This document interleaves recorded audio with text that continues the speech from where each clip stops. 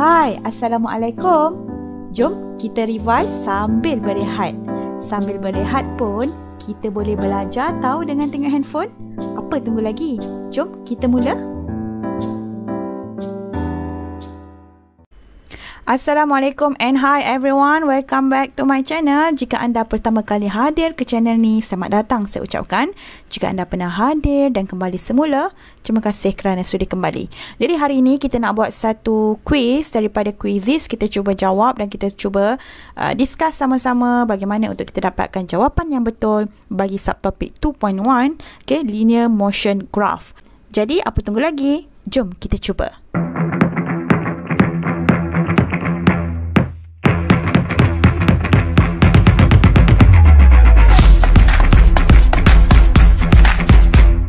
Alright, so guys, are you ready?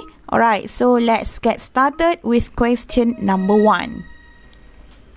Okay, question number 1, diagram 2 shows a velocity time graph for a motion of an object. What is the total distance traveled by the object in 8 seconds? Okay, so this is the graph velocity against time. So the area under the graph will give you the value of the total distance. Alright, so kalau kita tengok ini, the total distance all in a positive value, okay, positive direction. So cuba kita kira lah. Kita ada 3 area, triangle, square and another triangle.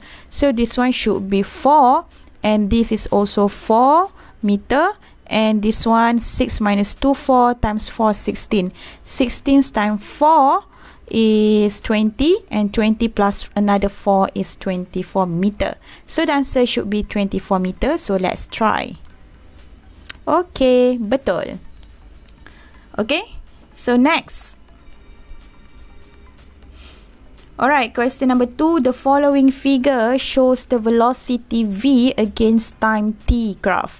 Which of the following graph is its corresponding acceleration against time? Okay, daripada vt kita nak tukar kepada at graph. So dia bagi pilihan jawapan kat sini lah. Okay, a, b, c, d. Okay, so look at here from 0 to capital T, certain time t. So you can see that v is increasing. V is increasing, okay, and the gradient of this graph is constant. So acceleration dia akan jadi positif sebab V is increasing, okay, but constant until time capital T. Okay, so saya dah nampak jawapan dia mestilah jawapan dia D.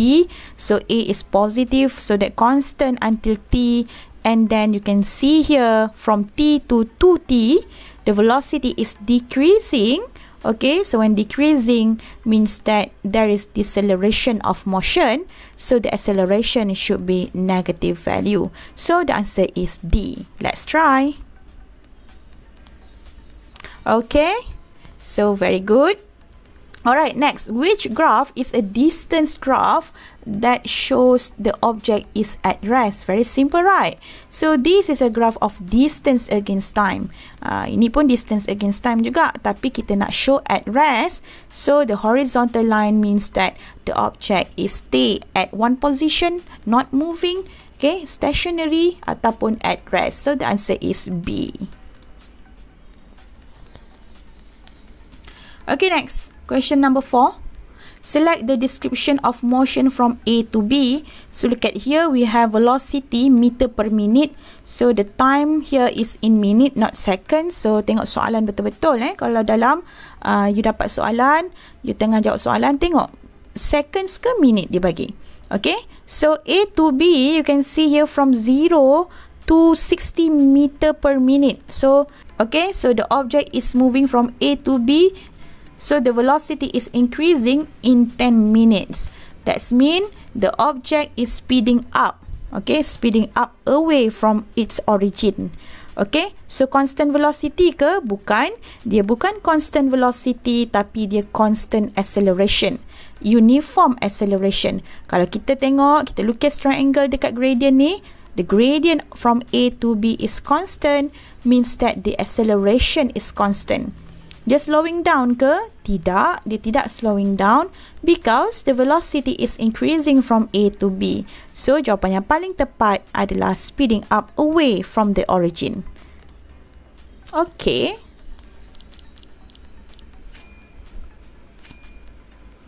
Okay, next. What is the line on this graph showing? So we have distance against time. So means that the object start from 0 meter and then it's moving in positive direction. Okay, dia bergerak ke kanan. Okay, so they're moving away from the starting point at constant speed. Betul tak constant speed?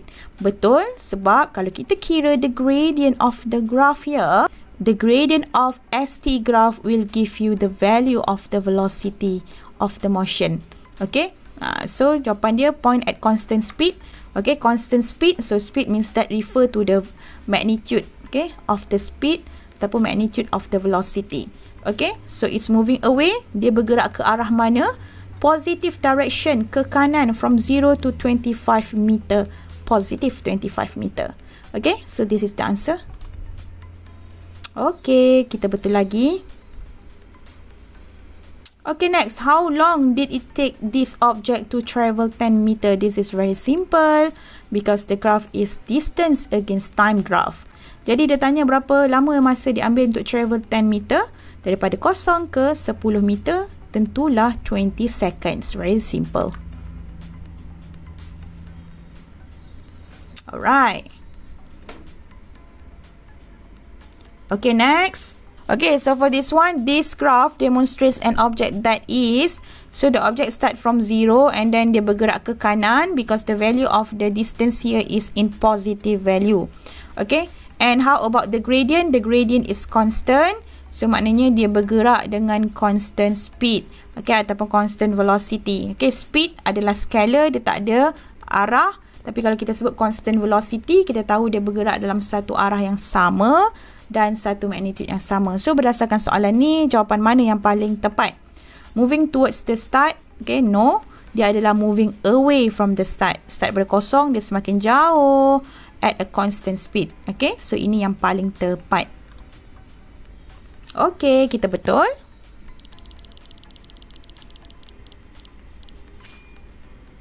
Alright, next question.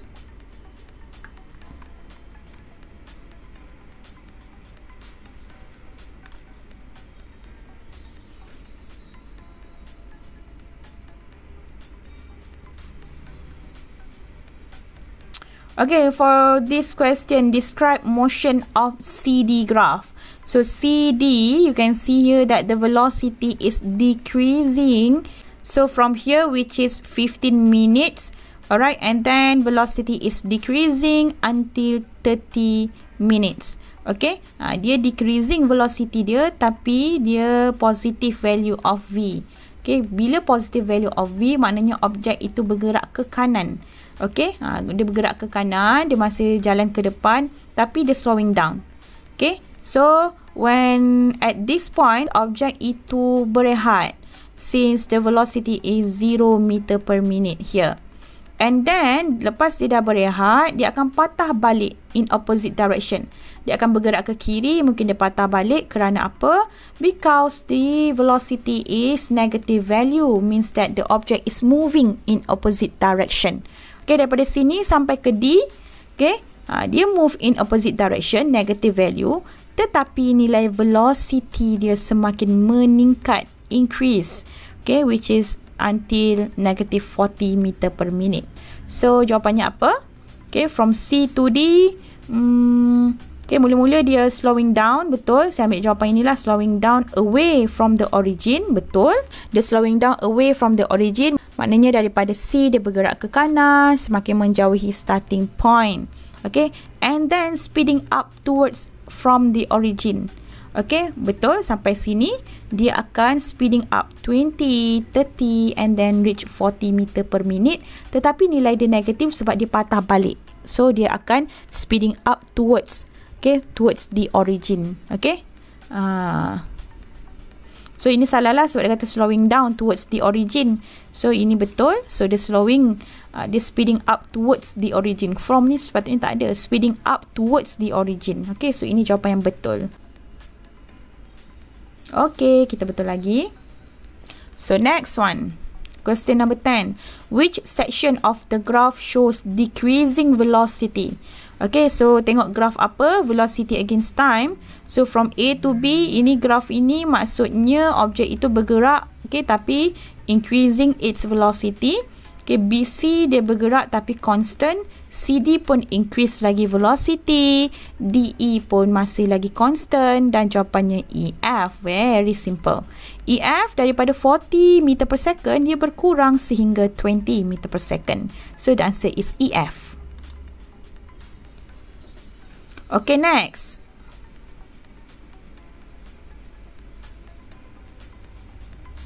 This graph demonstrates an object that is, so distance time graph. So ini adalah curve graph. So kalau kita lukis apa? Kalau kita cuba untuk lukis triangle, awak lukislah triangle dekat sini dengan triangle dekat sini. Awak akan nampak that the gradient ataupun kita lukis line of the gradient that tangent to the graph, area sini kecurunan dia lebih tinggi daripada area sini. So the gradient is increasing means that the velocity is increasing. Okay, ataupun magnitude velocity dia kita panggil speed lah, sebab kat sini dia ada speed kan, tulis speed. Okay, maknanya dia increasing. Ke arah mana? So bila kita sebut speed, kita tak nyatakan arah lah, tapi kalau kita sebut velocity is increasing to the right, macam tu. Okay, so untuk jawapan ni, jawapan yang disediakan yang paling tepat adalah increasing speed. Speed merujuk kepada magnitude dia, berapa nilai dia. Okay, so kita tekan. Okay, betul.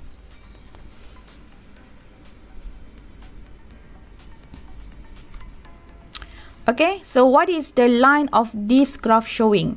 Graph distance start daripada positive value, dia turun semakin berkurang until 0. Macam dia patah balik kan? Okay, so adakah dia cerita pasal acceleration or deceleration? No. Tapi moving away from starting point? Tidak.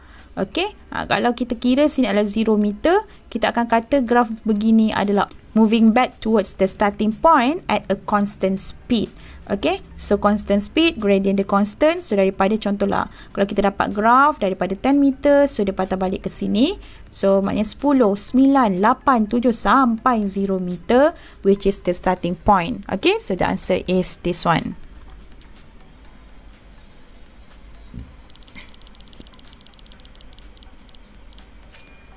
Okay, so alright, so let's move to the another question. What happened during CD? What happened during CD? Okay, that's mean this is the graph of speed against time. So look at here from C to D, that the speed is 0 meter per second. Dia tidak bergerak, right? So not moving. So this is the answer. Okay, so another one. Let's try. Okay, which segment shows an object speeding up towards the origin? Speeding up towards the origin. Alright. Okay, kalau kita tengok A to B, okay, start from 0. So, this one dia speeding up tetapi dia menjauhi origin. Kenapa? Sebab positive value of velocity. You bayangkan daripada 0, you diri dekat 0 meter, and then you bergerak ke kanan semakin laju sehingga you capai 60 meter per minute. Okay, and then from 10 second to 15 seconds, the object masih bergerak ke kanan, dia tidak berhenti bergerak, tetapi the velocity is constant selama 5 seconds. Okay, 10 to 15. B to C, 60 meter per minute. Alright, ini minute, sorry, bukan seconds, 15 minutes. From C to D, okay, mula-mula objek tu decrease its velocity from C, okay, daripada 15 minutes to 30 minutes, dia bergerak ke depan, dia masih bergerak ke depan because the velocity is positive value, 60, 40, 20, until it reach 30 minutes, okay, dia stop, 10 meter per minute, velocity 10 meter per minute here, and then start here, dia akan patah balik. Kenapa dia patah balik? Because the value of velocity is negative. So start from here, dia akan semakin laju. Kenapa dia semakin laju? Because the velocity is increasing from 0 to 20 meter per minute to 40 meter per minute. Okay, nilai dia negatif sebab dia bergerak in opposite direction. Okay, so from here, from A to here 30 minutes, dia bergerak to the right because in positive value of velocity. Lepas tu baru dia patah balik dekat point D. Jadi soalan tanya mana yang objek tu speeding up tapi dia bergerak ke arah origin, dia patah balik. So jawapan dia ini. Okay, CD tetapi below the x-axis. So ini above the x-axis, CD above x-axis. Ini CD below x-axis. So the answer is this one. Okay, kita betul. Okay, so next question. Maybe the last question. Okay, the following graph shows a displacement time graph. Okay, betul. Which graph corresponds to a body at rest? Okay, mestilah jawapan dia A. Because this is horizontal line. So, graph S against T. So, dia static saja. Kalau kita tak nombor dekat sini 10 meter. So, objek itu static saja dekat sini. So, the answer is A. Okay. Okay, so kita dah jawab semua soalan. Selamat berusaha dan selamat belajar. Jangan malas. Okay, jumpa lagi in the next video. Assalamualaikum dan selamat sejahtera. Jumpa lagi.